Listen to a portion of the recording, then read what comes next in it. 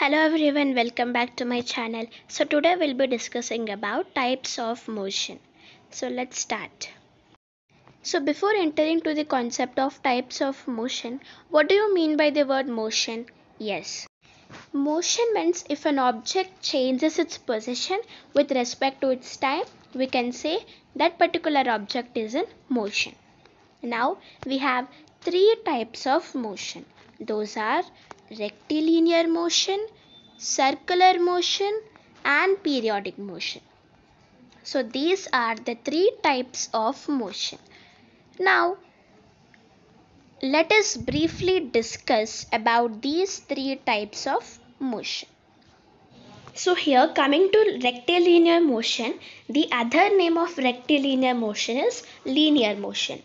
So linear motion means it is a kind of motion which moves in a straight line or a straight path. And the movement of any object depends upon the frequent equations like how far, how fast and which direction.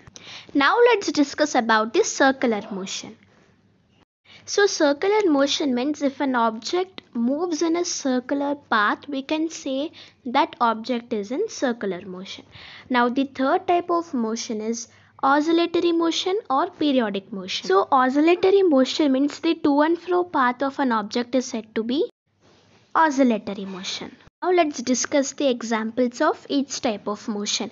Coming to linear motion, here you can see a car is moving on a straight road. Here it is in linear motion because it is moving on a straight road.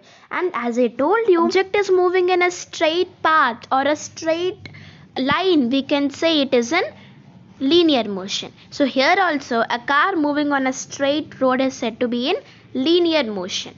Now coming to circular motion, there are so many examples of circular motion like a boy running in a circular track or so many things. If I take a boy moving on a circular track, as I told you before, any object moving in a circular path is said to be in circular motion. So here also a boy moving on a circular track is a circular motion.